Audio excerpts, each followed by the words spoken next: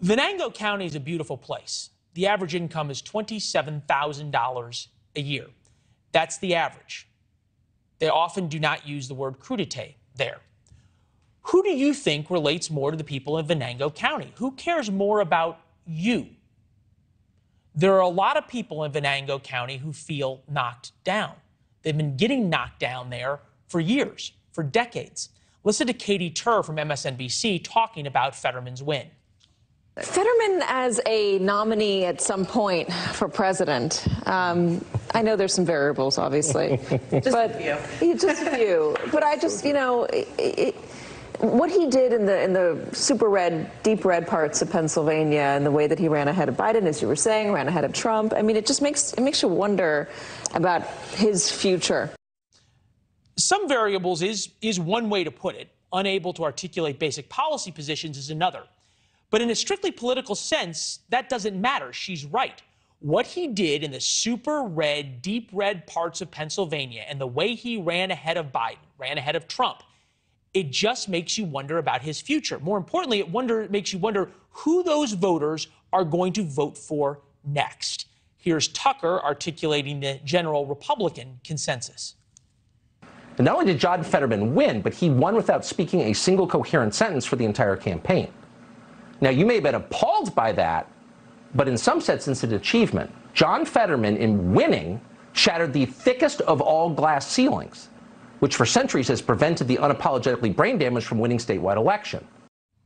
Sure, it is mean and mean-spirited, but it's true. Fetterman has real issues, and the voters didn't care. That's the real issue, why they didn't care. More importantly, what Tucker just said should make Republicans wonder why they nominated a candidate who lost to someone so clearly flawed. Why did the voters of Pennsylvania pick a man who has trouble articulating basic thoughts over a telegenic heart doctor? It's simple. They believe Fetterman cared about them. I make no apologies for Fetterman. In fact, the liberal media trashed me for my assessment immediately following the debate. The biggest issue was John Fetterman's health and his ability both to comprehend speech and then to speak coherently on the issues of the day. That was the biggest issue of the debate. But in the end, it didn't matter. Here is Tucker once again talking about the reasons for Republicans' very disappointing Tuesday night. And then there's the most amusingly stupid explanation of all. Excuse us, all election talk.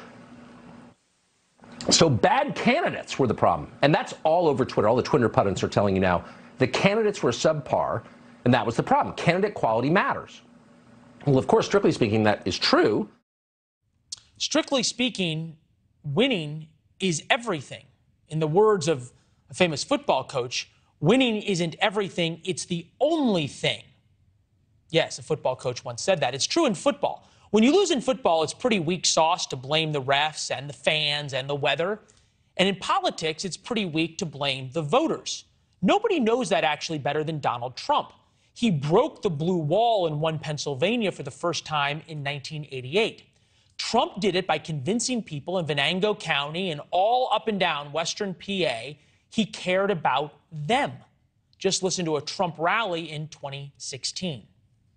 Nice. Y'all put it on, right?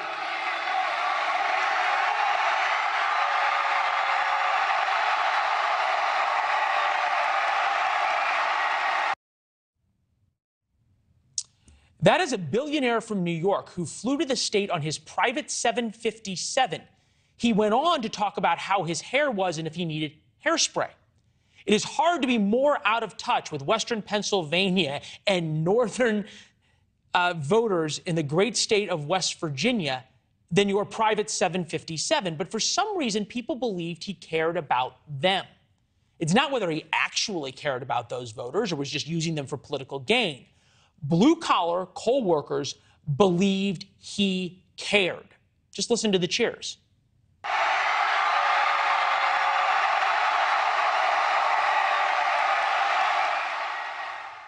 Those same people heard the same talking points from Mehmet Oz, and they didn't believe him. It's that simple. Voters are smart.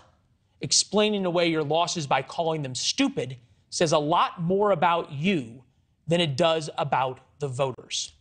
Thanks for watching. Go to newsnationnow.com to find NewsNation on your television provider.